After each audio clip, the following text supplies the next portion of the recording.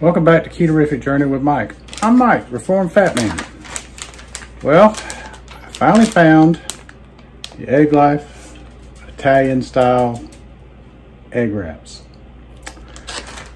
And I'm gonna try and make a pizza with it.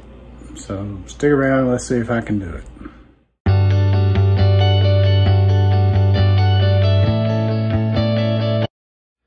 I've got two of them on a pan here.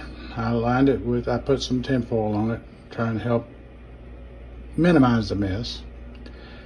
And I've got my oven preheating to 400. And I'm gonna see if I can toast these up a mite. See if I can get them to crisp up and all. So let's see what happens when I put them in there. So 10 minutes at 400 degrees and they crisp up nicely. I'm pleased with how they crisp up. So now it's time to pizza rate them. So I used some mozzarella on them. I had some of these and I wanted to use them up. They're still good.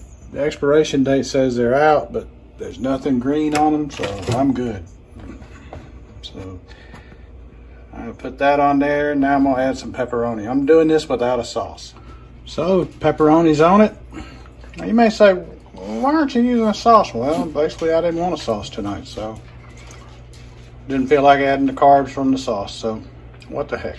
I'll go with what I got here. And by the way, these things, while they were cooking, they smelled so good. They have got a lot of seasoning in them. There is the finished product. I put it on broil, and it took about 3 minutes to get this to this point on broil.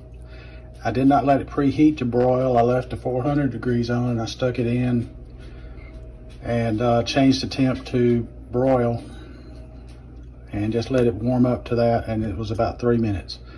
So it took 10 minutes at 400 to crisp up the Egg Life wrap, and then the rest what I just told you. So stick around, we'll try a taste test here in a minute as soon as it cools off. Cheers, everybody.